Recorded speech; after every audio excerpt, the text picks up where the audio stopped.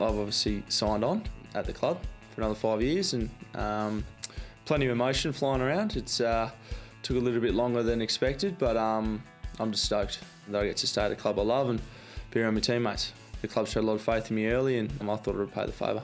Yeah, really happy. I mean, he wanted to stay, and you know, it was just great that the club got it done, and the players are happy, he's happy. Half of them think I'm leaving, half think I'm staying, half of them couldn't care, but no, it's good. It's good to finally tell them, and they've got to put up with me for a bit longer. So to put that to bed for him and for the club, it's a big signing, and it's important for us. We lost there in 2015. Ground's a different ground than most because of the conditions. You know, we'll back ourselves in, but we understand it's a big challenge. I've only played there once, and most of the boys that we've got on the list at the moment probably wouldn't have played there at all, so it'd be good for good bonding and good experience for them, but yeah, we've got to do everything we can to obviously knock them off. All year we've been playing a brand that you know, is about role-driven footy, and we have faith that anyone in our squad can come in and play a role for us, and that's what we expect to do when we come in. And without the big personnel this week, it'll be a little bit the same as the GWS game. It'll be about creating a bit of energy and having a bit of fun out there, and there's no reason why we can't go out and knock them off.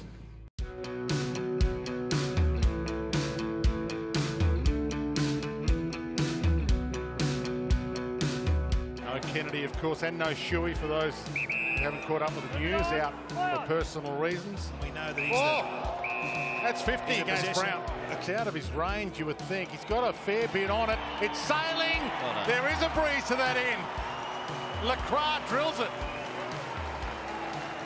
Majak, little fumble. Vardy worried him out of it. Turned inside. Rioli, first chance he's had. Keeps it low and spears home a brilliant goal. Majak feeds it all the way back. McDonald in some trouble here. He caught it, and then he rolled it in. Then he was caught in turn by Cripps. He's got a 5-goal game to his name, so he can slot a goal, and that is a ripper. Gets it in the Venables direction, couldn't take the one-hander. Tried to tow it off the deck, straight to Williams. Bumped on the kick, almost worked. Mason Wood found some space where there was none, and they desperately needed that. That centering kick, Vardy up this time, and completes the deal. Nathan Vardy in game 50, 25 games in 7 seasons at Geelong. Been a good pickup for the West Coast, and he slots a huge one here. Darling hasn't seen a lot of it yet. Yo, the drop step and the kick, delightful. It's been a delight to watch North Melbourne in this kind of form. From the scramble, Yo, stolen by Rovat. A little bit of icing on the cake. Inside 50 for one last chance. Cripps drops the mark, but North Melbourne, an outstanding afternoon at the office from them.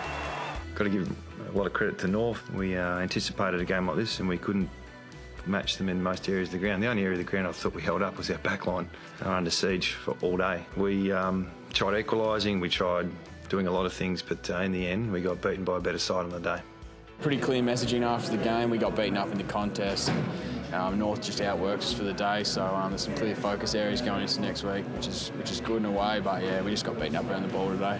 It was hard to get our ball movement going from, especially deep in our back pocket. So it's something we can work on this week. But it all starts with the contest. You know, we get that done, the whole game can change. So something we need to work on. It's unlike us at the moment. You know, we're trying to play a real tough brand, and so you got to rely on the contest and getting some field position, especially on a smaller ground like this, and we didn't do that today. So we've got to give credit to North, full credit to North. And across the board, we didn't have too many winners.